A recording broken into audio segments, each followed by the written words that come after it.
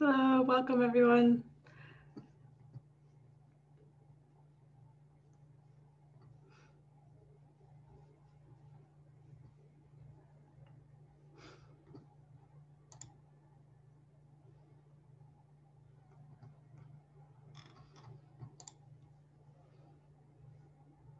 If you have an INAT username, feel free to add that in there. If you don't have one yet, no worries. You're going to learn all about iNaturalist and how to sign up.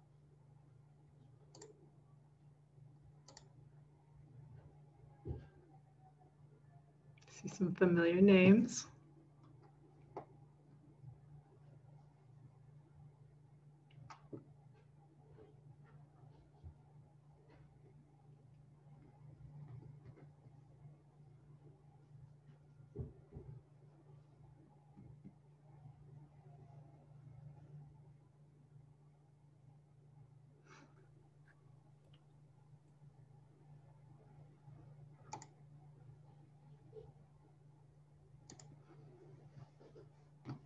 Just give it another minute or so. If you're just joining us, be sure to put your name in the chat with your organization if that's relevant, as well as your iNaturalist username if you have an account already. If you don't, no problem.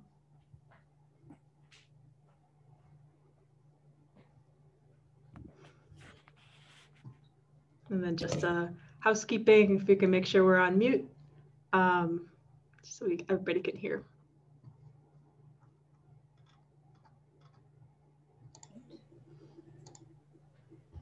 Where is it, Bill?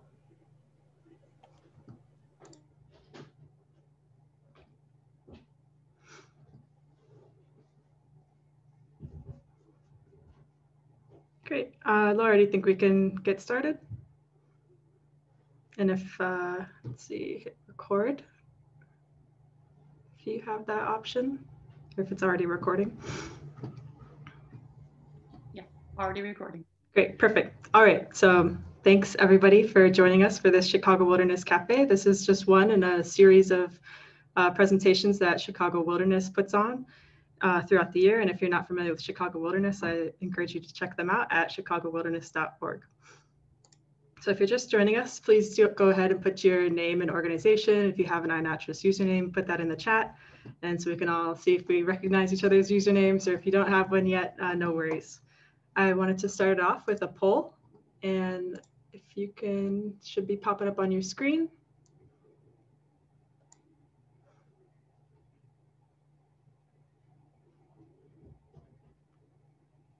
You guys are fast. 55% voted, 75%. Let's give it a couple more seconds.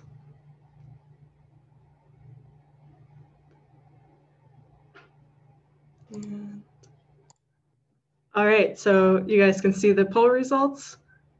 We've got a moderate level of familiarity with iNaturalist, but most people attending have not participated in the City Nature Challenge, so perfect.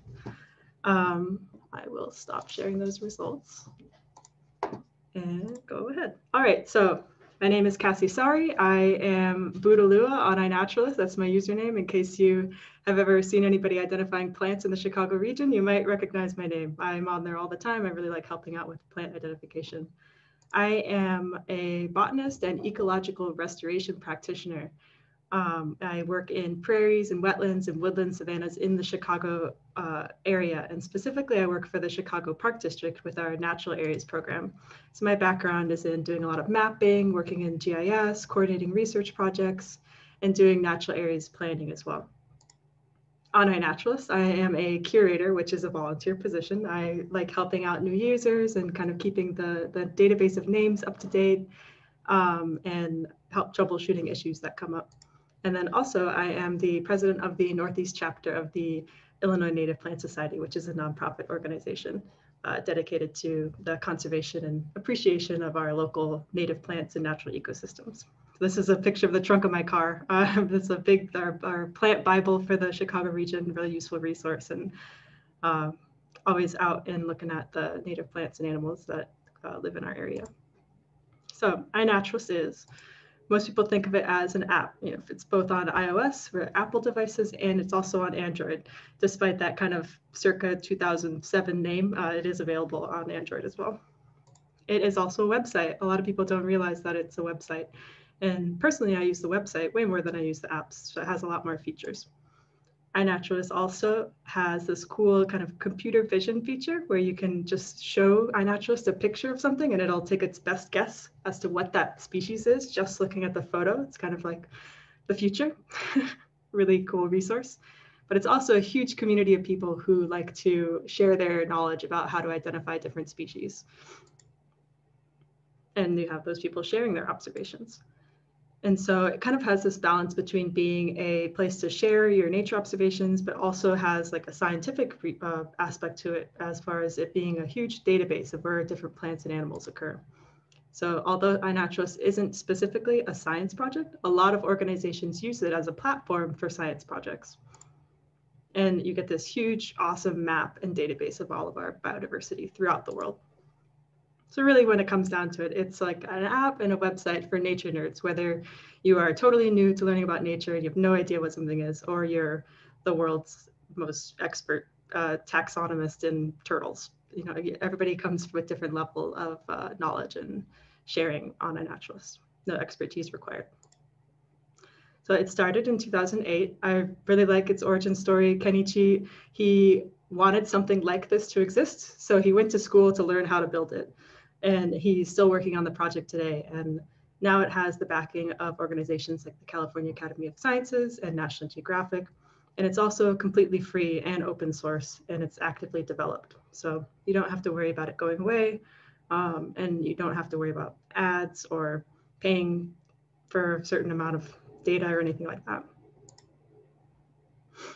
So I pulled these stats relatively recently. There are over 65 million observations of plants and animals on iNaturalist all throughout the world, which with over 300,000 species as well. So you can see there's kind of hotspots. It did start in Southern California or in California, and throughout North America, there's quite a bit of activity. Southern Africa also has quite a few users, and there's a very strong community in New Zealand as well. But it's growing and growing throughout wherever people are. So we kind of tired of seeing these exponential charts, but this is a good one.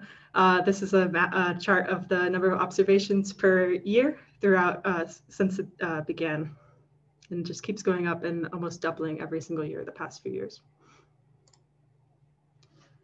So as far as comparing iNaturalist to kind of traditional ways that people collect data about plants and animals, this is a picture of an herbarium specimen, or you might recognize this as common milkweed that is very abundant throughout Eastern North America.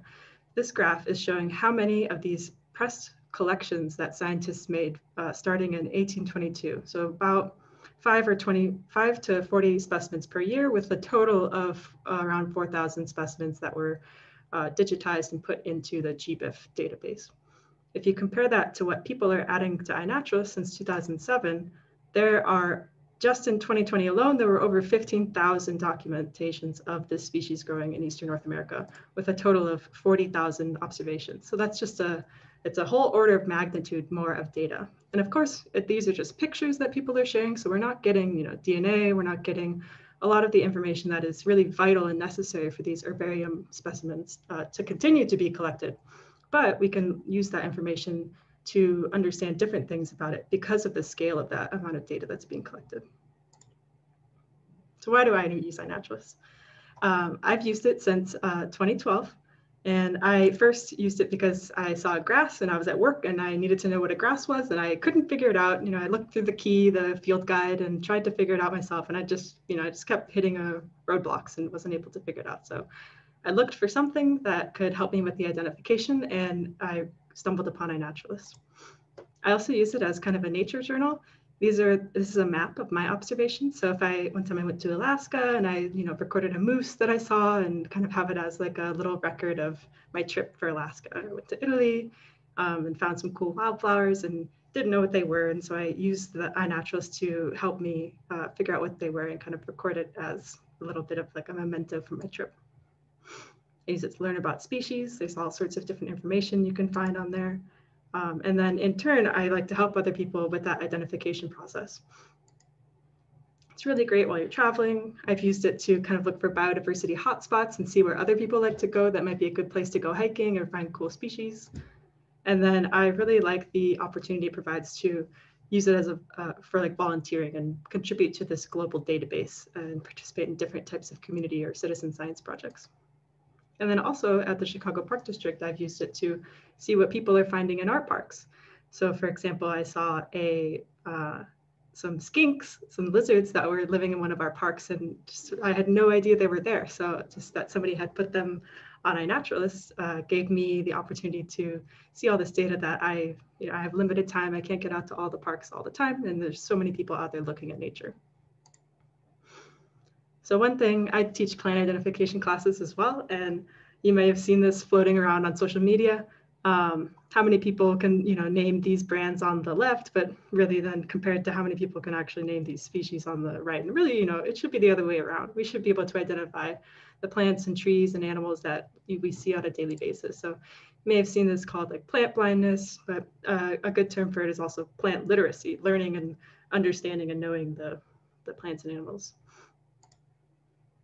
So iNaturalist is really just one part in a lot of different ways to learn about nature. So there's books and field guides. You might have somebody really knowledgeable who points it out and shows you species.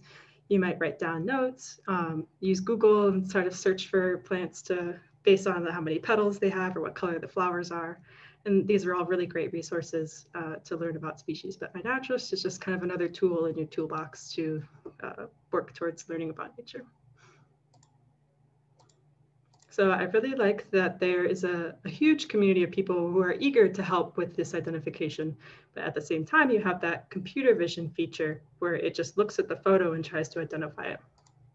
You can record your notes for identification. So if somebody told you, oh, well, it has, so many petals and it's white and the leaves are very dissected, you can kind of record that and use the text note description as a way to kind of remember what things are. And then as well, using that nature journal and kind of building different pathways towards, okay, I saw this species at this park when I was with my friend, such and such. And that kind of helps with that memorization process as well. And then there's this huge database of other people who are observing species. So in a field guide, you might get the picture of the flower.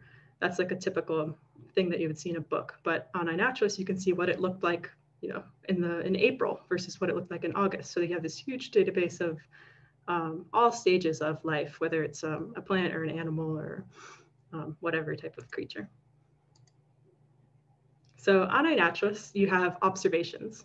And observation is kind of like the basic unit of iNaturalist. You'll hear me say observation quite a lot. So in this example, you see 8 observations. An observation is defined as somebody's encounter with an individual organism at a particular time and location.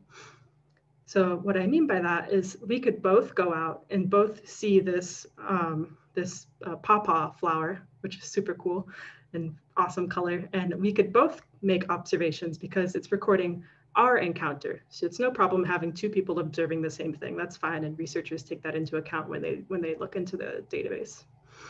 So you can have photos, you can have sounds, and then you can even use the same photo and make 2 observations. So I would make 1 observation for the flower and 1 observation for the fly. So to make those observations, you go out, you explore, you take photos, you record sound, or you just say, I saw this bird at this location. You put them in the app, or you can use the website to share that information with everybody else on iNaturalist. And then there's this identification period and discussion period. So that might look like you can do it in your backyard, in front of your house. You can look for local forest preserves or parks, record what you see. Again, you can use it on Android or Apple, or if you have a fancy camera, you can use that and then use the website. And then share those observations. This is what the app looks like. It's a pretty easy standard photo process where you just search for the photos on your computer and share them, or just drag and drop them in. And then there's this identification period. So when you're adding observations, there's 0% requirement to know what you're looking at. That's totally fine if you just want to say, I know it's a plant. That's totally normal. And you can say, I know it's a bird. I have no idea what kind of bird. Somebody help me identify this bird.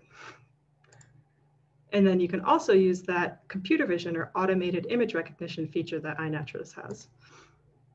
And there's this huge community of people who are going through the existing observations and looking for help to identify, and not even just identify things that are unknown, but also to help confirm things that are known, to give a little bit of verification process. Like, you say it's a bloodroot, I agree it's a bloodroot. That gives that a little bit more vetting, a little bit more confidence that that identification is correct. So this is a GIF of that computer vision process on 3 different observations. So I'm literally just tapping or clicking where it says species name, and the computer is looking at those pictures and comparing it to the huge database of observations and saying, we think it looks like these species. In some cases, so say this picture in the middle, it's a picture of a flower with a bee on it. It will often focus on the animal.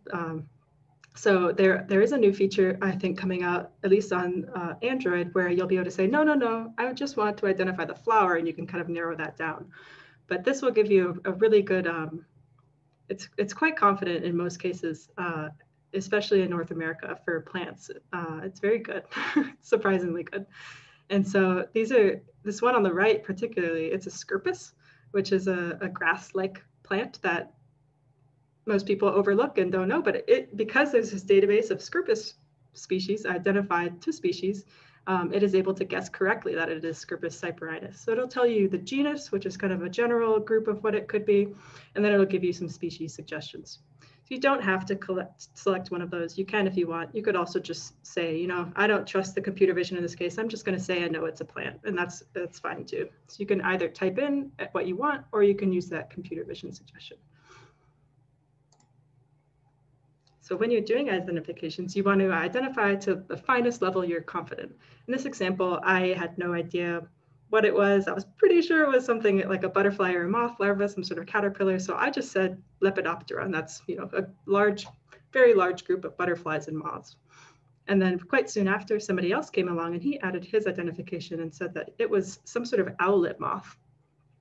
And that was great, like, cool, owlet moth. And then somebody else came along quite quickly, and Kate the Great, she identified it as a particular tribe of owlet moths called Arctiini. And then it took a few months later until somebody else got it down, John Balaban got it down to a particular genus of moths, the Appenthesis. So sometimes it's right away, especially for things like birds and certain mammals. People will identify them sometimes in minutes. You're like, whoa, wow. In other cases, it can take a little bit longer, kind of obscure species or things that are a little bit harder to identify. And then you can add identifications, and you can also add information about how you came to that identification. And people are often very eager to share their knowledge. It's so rewarding to see. So in this case, I knew that Daniel was very knowledgeable about this group of plants called Persicaria, or water peppers or smartweeds. And so I asked him, because it wasn't flowering and I was having difficulty identifying it. I was like, hey, do you have any tips for identifying these non-flowering ones? It's hard to identify them when they only have leaves, because some of the keys will look at the flowers or the parts of the flowers. And so he says, hi, Cassie, I'm glad you were interested in Persicaria. They are some of my favorite plants, partly because they vex botanists so much. Haha, me included. And then he took the time out of his day to go in there and add in like multiple paragraphs about how to distinguish the common species that are found in our area. And I just thought that was so nice. He's a botanist in New York and took his time to share his knowledge with me. Some other cool features on iNaturalist is these life lists. If you remember back to biology, there's a big taxonomic tree of species, the plants, animals, fungi, mammals, birds. And so it'll record all the different species that you see within those groups. And you can kind of narrow down, okay, well, what are the species I've seen just in Illinois? Or what are the species I've seen just in Italy? Or what are the birds that I've seen in Italy? So it's a kind of a new feature to go play around with. This one is just available on the website. Hot off the press on the iNaturalist blog is that 50% of all known vertebrates have now been observed on iNaturalist and added to iNaturalist. For certain groups like birds, 92% of bird species have been added to iNaturalist. And the rest of these are probably species that are extremely rare. Some of them may be extinct. Some of them are maybe known from only a few populations. And then fishes, there's only 42% because they're much more difficult to get photos of, and fewer people are looking at them as well.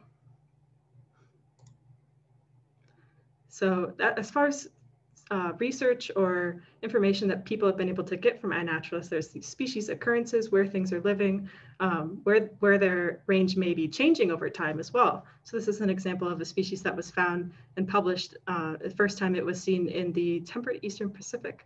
And somebody published a paper about it, about this species that they found on iNaturalist. Other species have been described for the first time after being seen on iNaturalist, or their photos added to iNaturalist soon after being described.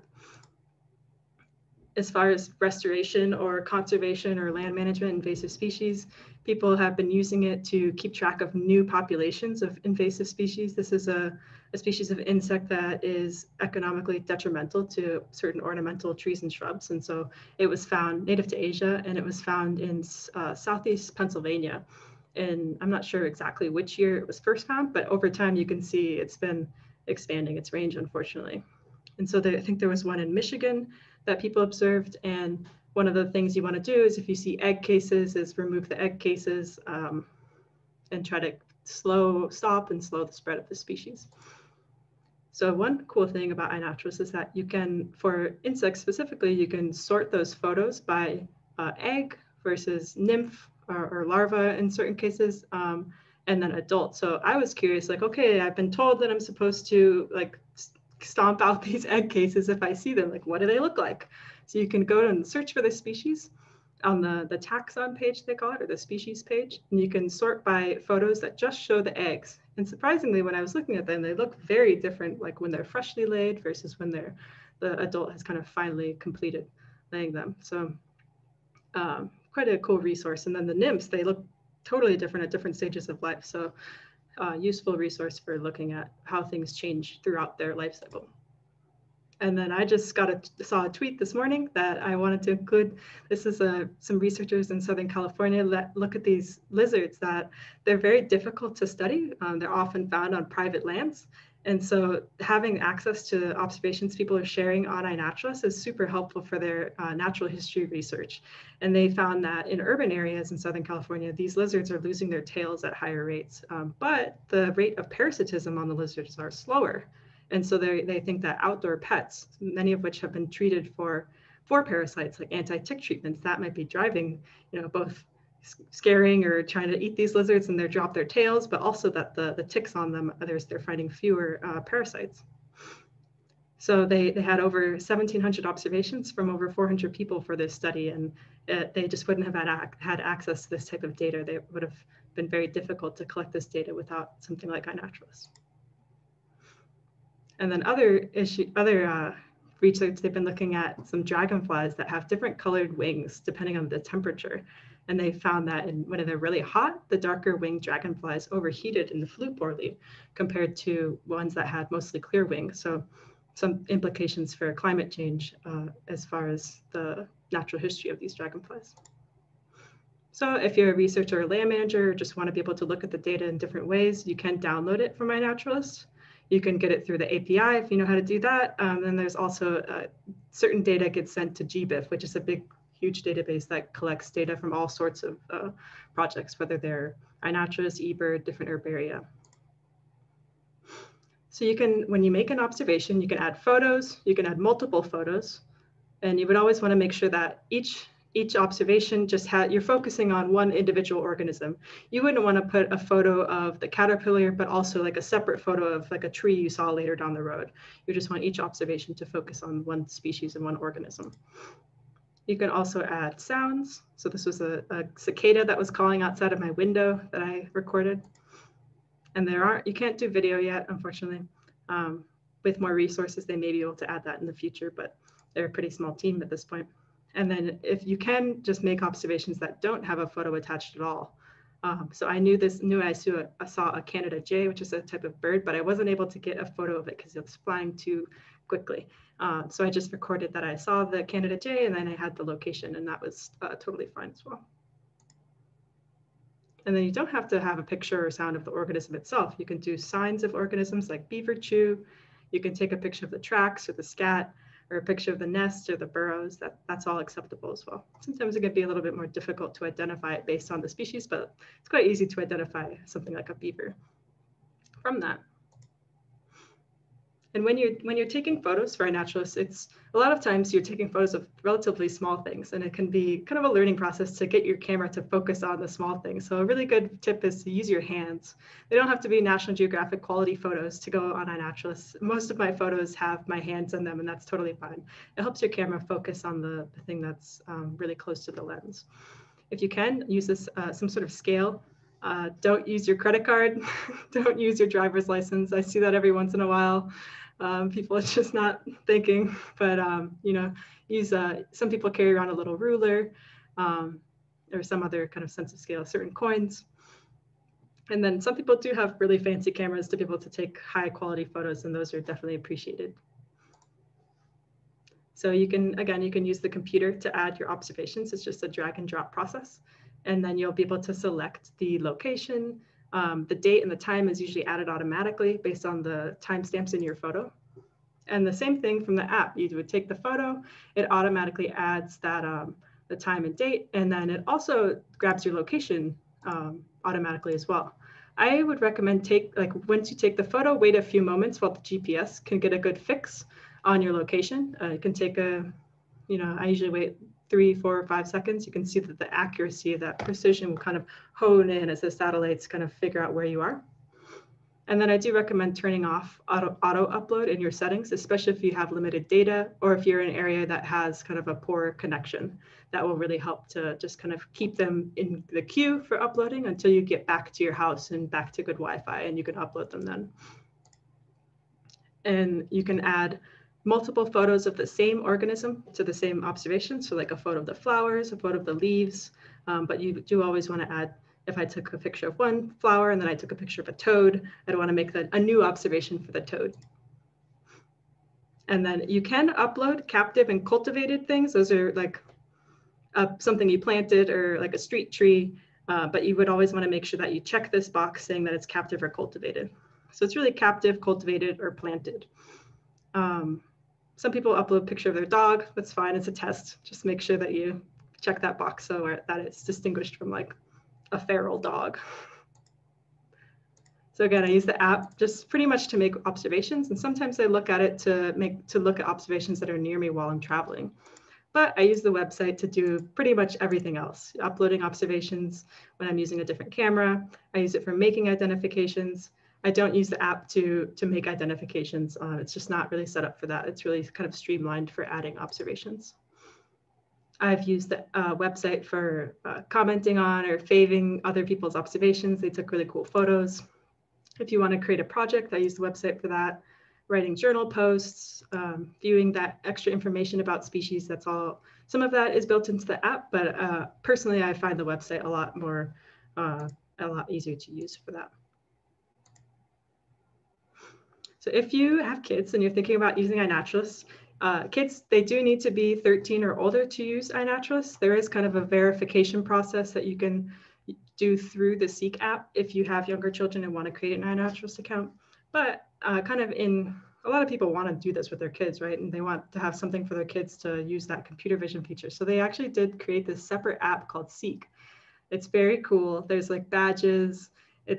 This one is really like the future because you just point your camera at it and it identifies it on the screen like while the camera is open, which is not available currently in iNaturalist. So definitely download this one and check it out. It is kid safe, which means that it's not sharing your location live like you do if you're making observations. But that also means that you're not contributing to the global database of biodiversity information because of it. So it's, pluses and minuses. Another thing a lot of people do is, create an account for yourself and then have your kids, just use it with you and use the geo-privacy features, which I don't have enough time to talk about, but there are some options built into iNaturalist to help protect your location, especially if you're making observations near your house. If you're an educator, just a few tips. Make sure you use iNaturalist first. Go for a walk and make 30 observations. That'll really give you a good idea of how the process works and kind of see how the identification system works. Have your students focus on wild organisms, and you usually have to build that into the curriculum, and explaining even what is wild versus not wild can be a whole topic of conversation. One problem I see every once in a while is that teachers will set large requirements, like 200 observations, or require them to reach a certain status, and that can cause some issues when people are creating observations. And then, of course, like watch out for kids gaming the system, leaving their homework up to the last day and looking for pictures of plants and animals online. See that every once in a while, unfortunately. Thankfully, there is a really great teacher's guide that is a really nice resource if you're thinking about incorporating iNaturalist into your curriculum. A lot of people ask, like, well, okay, now what? Like, what should I observe? And really, like, observe what looks interesting to you. Just get out and look for anything that's living or evidence of plants or animals. But you'll often find that your local land management agency or local nonprofits, they might have certain community science projects that they're using iNaturalist with. So for example, in the Chicago region, we have the Singing Insects Monitoring Program where people go out and record cicadas, katydids, grasshoppers, and they can share them on iNaturalist to help us understand the biodiversity of those insects in our area. And every once in a while, I'll get a message from a researcher saying, hey, I saw you observe this species of rust growing on a buckthorn leaf. It's like, I did? What? And they're like, oh, can you go collect those? We're studying that particular species interaction.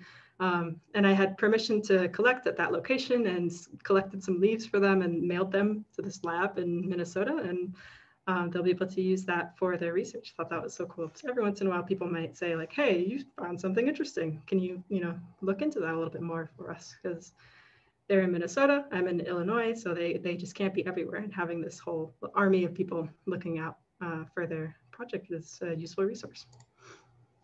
If you do have expertise, I would encourage you to go on there and help with the identification process. I have a bookmark saved where I look at plants that are flowering plants that are growing in our Chicago parks, kind of my go-to search setting. And so there's this whole identify page that makes this process really, really simple and streamlined and fast. And you'll click on one of these pictures and it will pop up with a little modal that has the pictures bigger. You could add in the identification, whether you know the scientific name or the common name. You can say how you came to that identification, the leaf shape or the type of hairiness or the size of the species, and then save that. And that helps that person learn what they're looking at. As far as getting more help, there's a lot of different ways. They have a great fact page that has a ton of questions and answers. There are video tutorials, quick ones, like 30 seconds to 3 minutes or so that tell you how to use that upload page, how to use the identify page. There's a forum of people who are happy to help as well, both staff and volunteers who like to help answer people's questions. And there's also like a general support email that they're quite responsive to. So wrapping my part up, just some basic tips. It's not just an app. A lot of people think it's just an app, but it's definitely a website. And most of those features that I talked about, you're going to find on the website, or they're on the website and they're just a lot easier to use and access than the app. If you're making observations, the app is great, but if you want to add IDs or learn about species, the website is really a better tool for that. Observe what's interesting to you. You'll kind of learn over time like what you tend to gravitate towards. A lot of people are just into birds, but then they get into dragonflies and butterflies. Some people are just into plants, or they just stay interested into plants like me. And then don't be afraid to ask for help, whether that's using the platform or getting help with identification. The community of people on iNaturalist are just very happy to assist, whether it's like, I can't get this uploaded right, or I'm having trouble figuring out if it's a persicaria or a polygonum. Just lots of different people with lots of different expertise. And then don't be afraid at all to make mistakes when you're doing identification. I've been studying plants for a while now, and I make mistakes all the time. Even like the world's most expert botanist of Chicago region plants may know nothing about the butterflies or the cockroaches or whatever. Everybody's a novice in something. So it's kind of expected that, people won't know everything, and that we're all kind of learning and sharing our knowledge together. So that's the end of mine, and we'll send it over to Edward to talk about the City Nature Challenge specifically. All right, thank you, Cassie. Cassie is like our iNaturalist queen. Let's be real here. If you've got any questions about how to use that or issues, she's like a go-to person. At least I know I have benefited immensely from Cassie IDing all of my observations that I've made over the years. So hi guys, my name is Edward. I am one of the other co-organizers for this year's effort with the Chicago region, and I'm going to talk to you guys a little bit about the City Nature Challenge, how you can take everything you just learned here with Cassie, actually put it to use here, and a whole bunch of other different sort of benefits of this whole thing. But you can find my name's E. Warden. I don't have a cool scientific name for my tag, but if you want to find me on iNaturalist, that's where I'm at. I currently am the Conservation Stewardship Coordinator at Shedd Aquarium, and also serve as president of Chicago Ornithological Society, read Bird Nerd. And my main background is in sort of nature education and communications, and kind of a whole spectrum of other things in between there, but that's the nice general version of it. And yes, please do talk to me about birds and or mosses, because man, mosses on iNaturalist, very underrepresented, and it's really hard sometimes to do dealing because you just take a picture and it's like this mat of green. It's like, well, I can't do anything with that. So let's work on those moss ideas. But that's not what we're talking about here today. We're talking about the City Nature Challenge. What is it? What the heck is this thing? Well, the nice thing is that it's relatively new. So if you're in the dark or don't know what it's about, don't feel left out or something like that. But all it is that it's a friendly competition between urban areas, cities loosely defined, across the world to document their urban biodiversity. Caveat to that being, in COVID times, we've kind of downplayed the competition aspect because of trying to avoid pressure for people gathering or trying to go beyond their means and making sure that everybody's just staying safe. So while that is kind of sort of the foundation of the City Nature Challenge, I mean, hence challenge, we do want to also emphasize that certainly last year was the case, and this year likely again, the competition aspect is not going to necessarily be the driving factor behind it, but we can still get a lot out of this, out of the City Nature Challenge.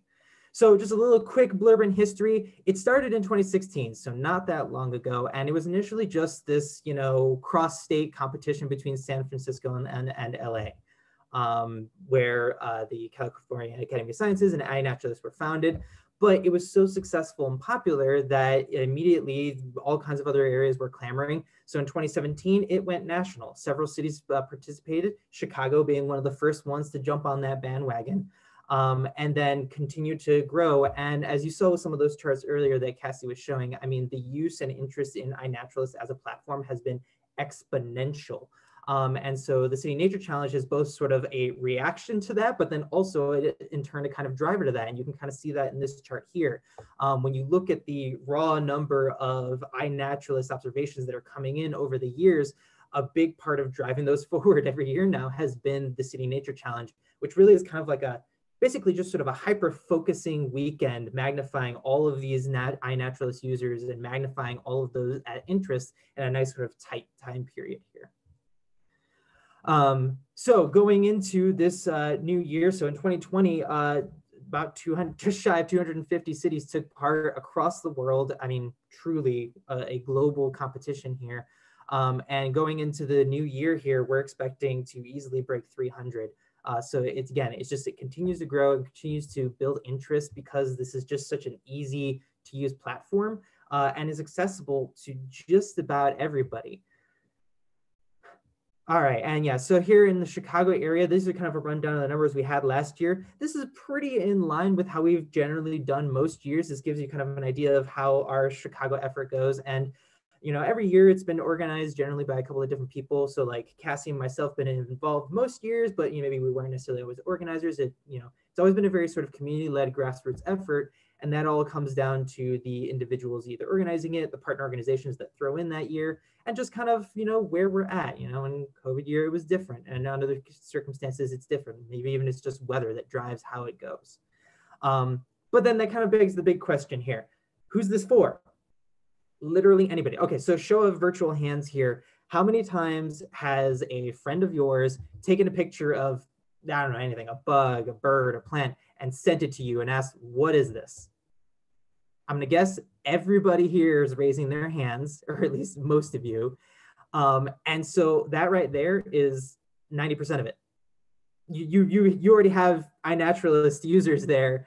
They're already taking a picture. They're already observing the world around them. And as Cassie said, it can be anywhere. It could be your backyard. It could be your local park or preserve. It could literally be a crack in the sidewalk where you're observing life. But as long as you're out there paying attention, snapping a picture, recording audio, or just noticing, that's half the battle of getting there. And that's really kind of the core to this whole thing. Again, it's trying to sort of really lower the bar as much as possible to make nature accessible and make it so that we can build this community around our observations.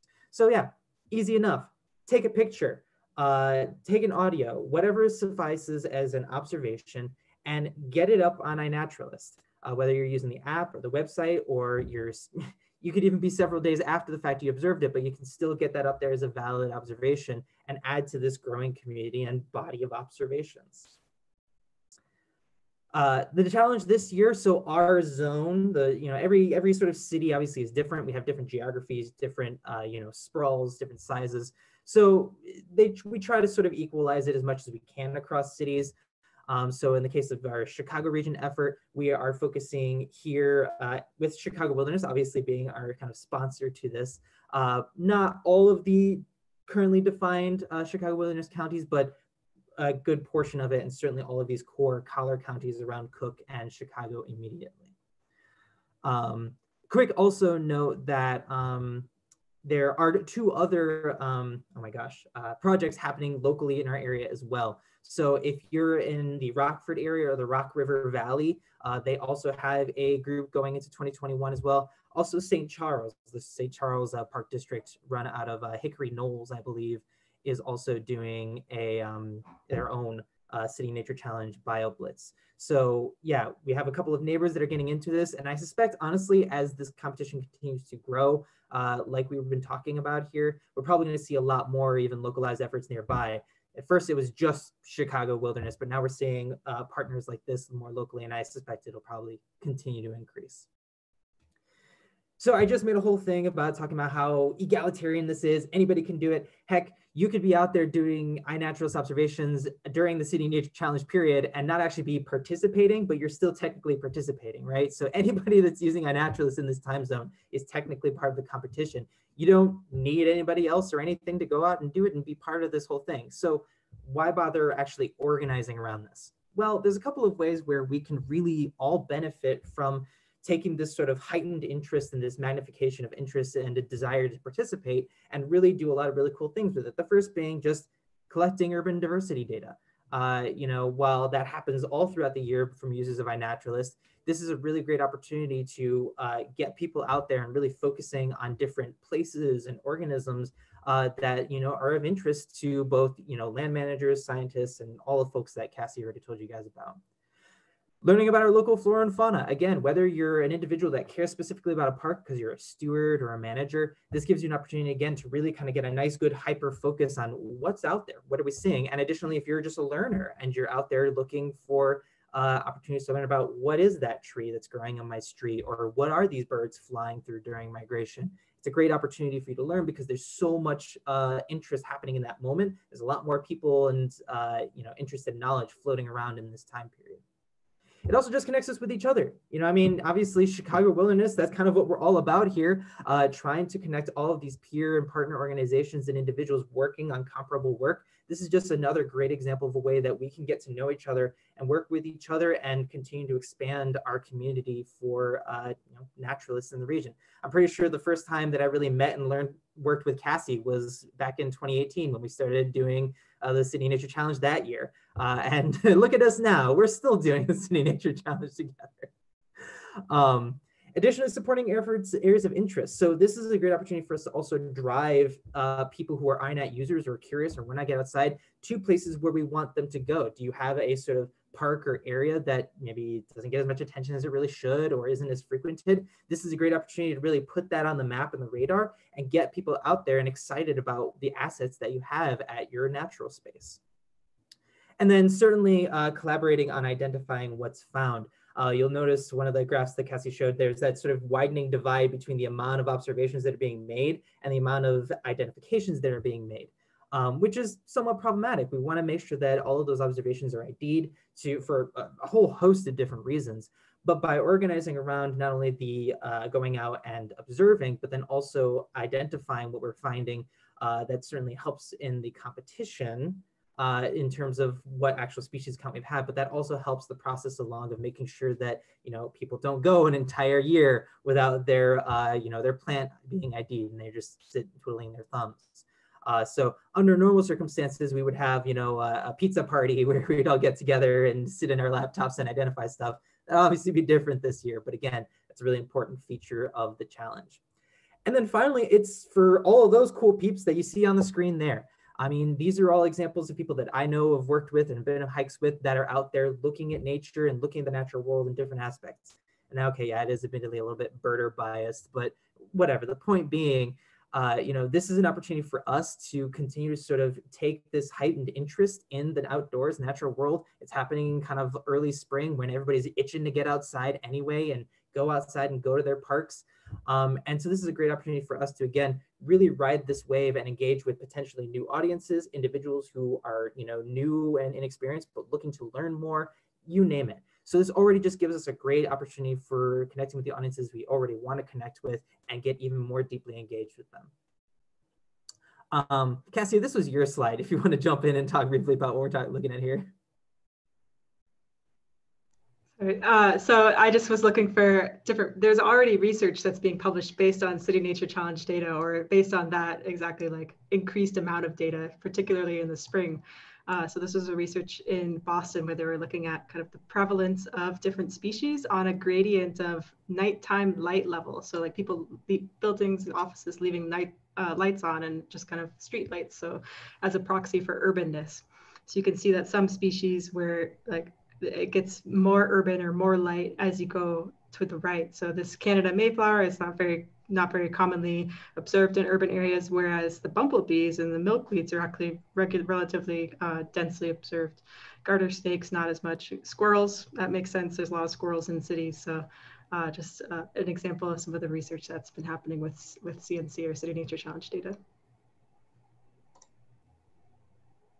All right, so there's a lot of different ways that you can participate. Certainly, just as an individual, you just go out and start observing things. But if you're looking at it from an organizational standpoint, or a leader, a volunteer leader of some kind, and want to engage people more deeply in this project, there's a lot of ways you can do that. Certainly, the most common way is just lead a hike.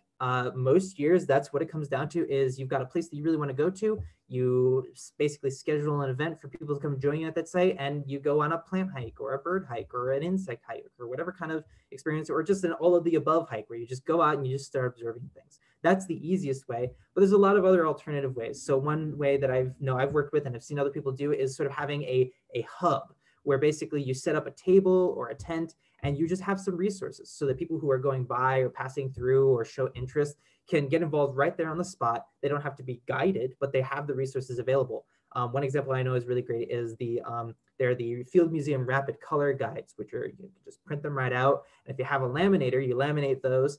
And so then you can just have a couple of stacks of these. You hand them out to people as they show up and be like, oh, hey, you know what? These are the common oaks in our area. Go see if you can find them. And then the results is they can go out, have some fun, bring it back to your table, and because they're laminated, you can just spray them down, disinfect them, or give out dry erase markers so they can circle it.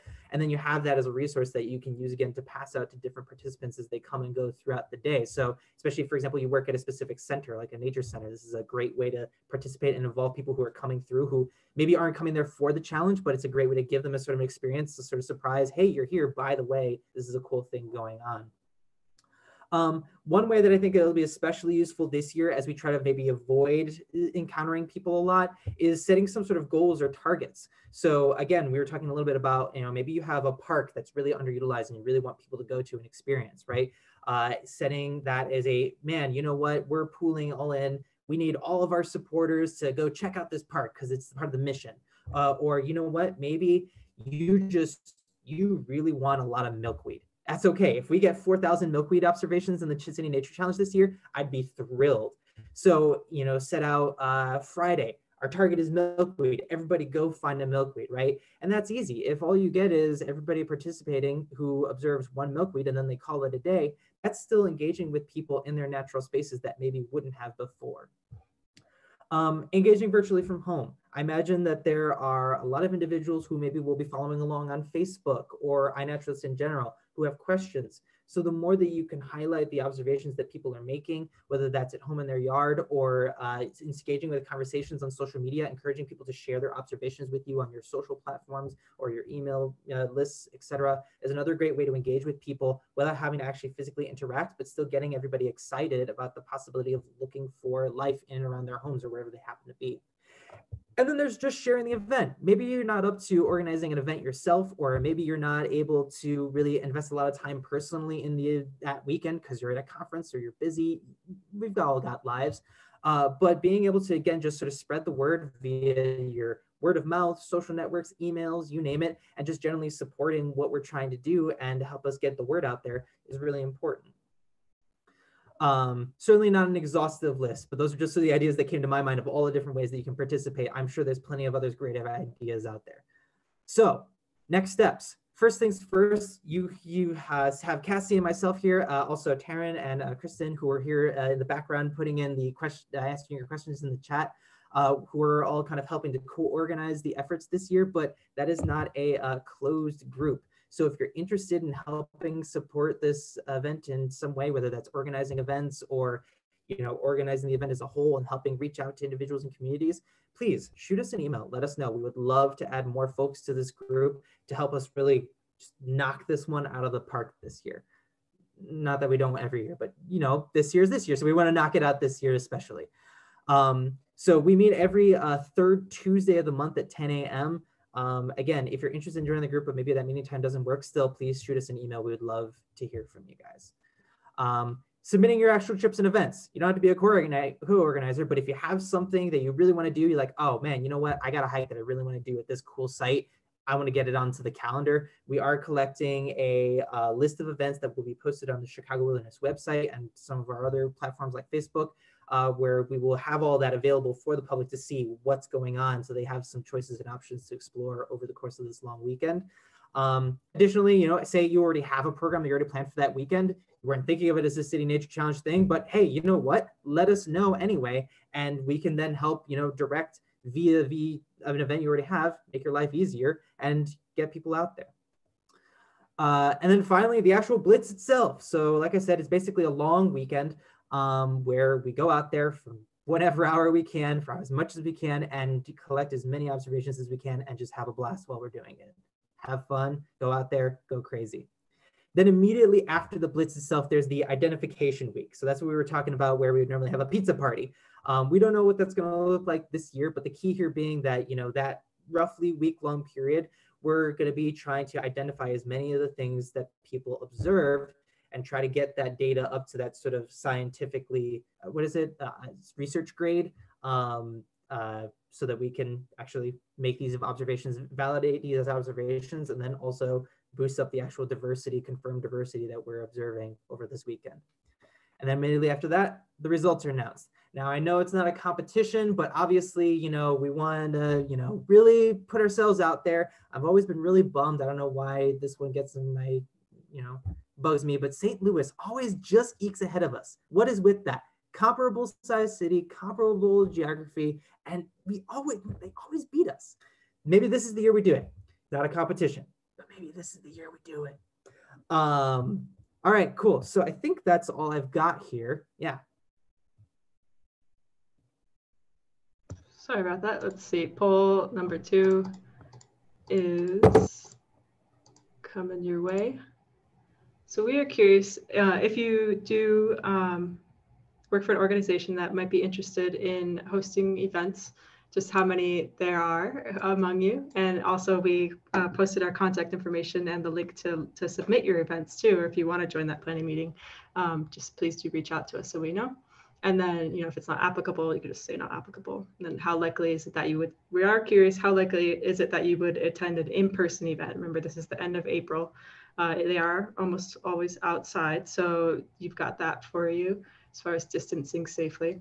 And I'm going to say we only have around 50% people, 60%. I'm gonna close the poll in 3, 2, 1. All right, so we do have quite a few people with organizations that are thinking about doing events, which is awesome, somewhat likely, very likely.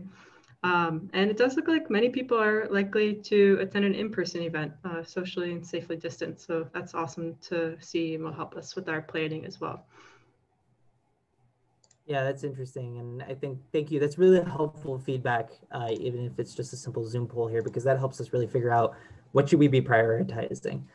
We want everybody obviously to feel safe and comfortable while we do this. And whether that's a hybrid or a mix of things, we want to make sure that we're doing stuff that allows for everybody to participate, whatever their comfort level is. That's all we've got for you. If you have any questions, pop them in the chat, or if there were questions earlier, if Tara and or Kristen could help out if any came up.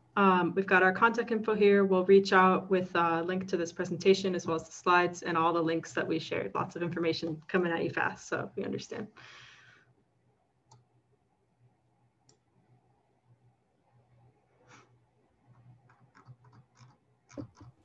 Yeah, thank you everybody for coming and seeing quite a big spread here of individuals and organizations from across the region. So thank you all so much for coming. It's really cool to see you all here.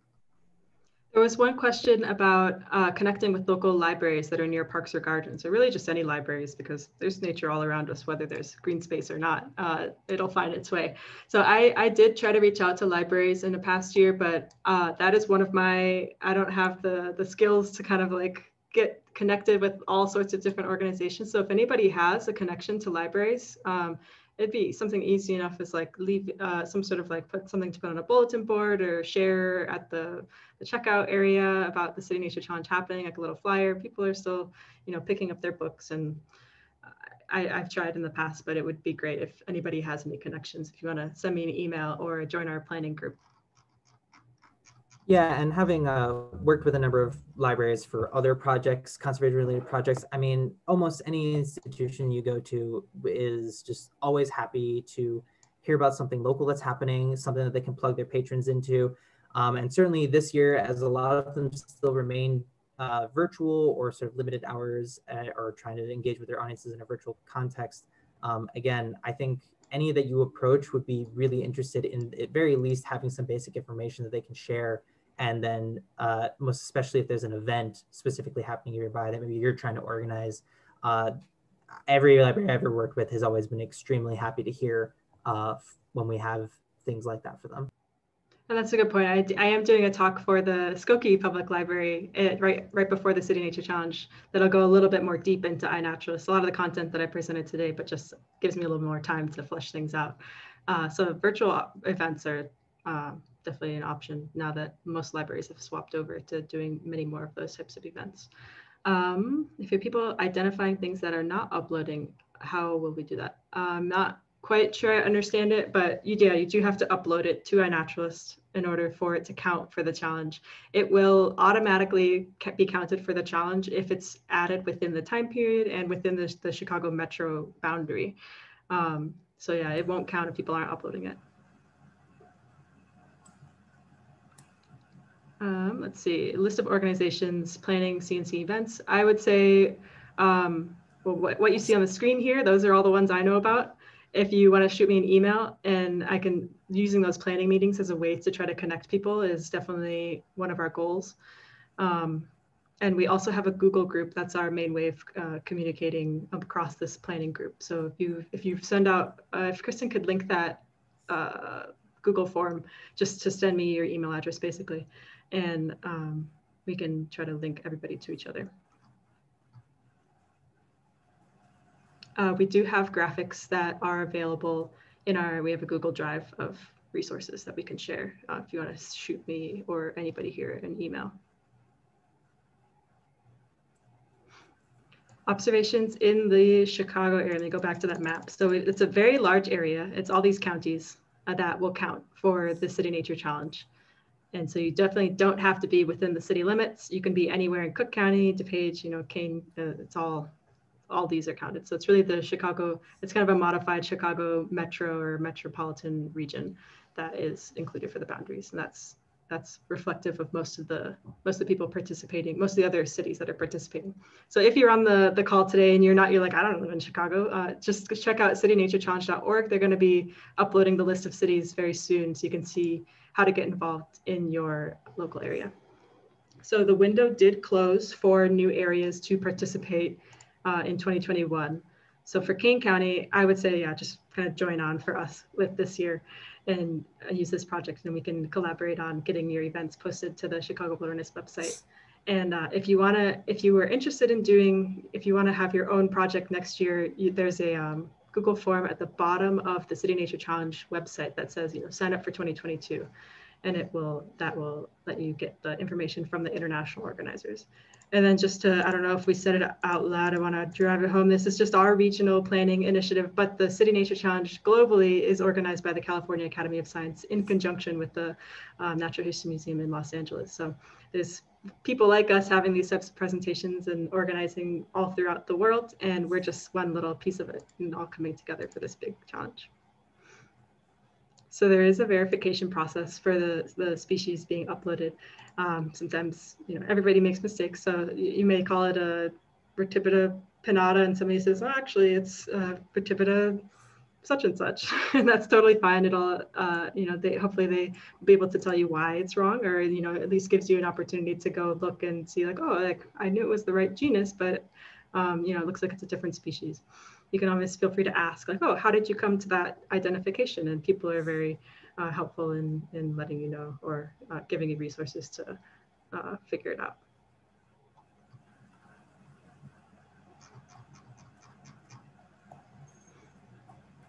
Awesome. Well, thanks everyone. This was really great. Please definitely feel free to reach out with any additional questions, and or if your organization is interested in helping out. We've got links to all of the stuff here on the Chicago Wilderness website, and we'll follow up with the resources for the people who signed up for the presentation too. Can't wait to blitz with you guys. Thanks everyone for coming.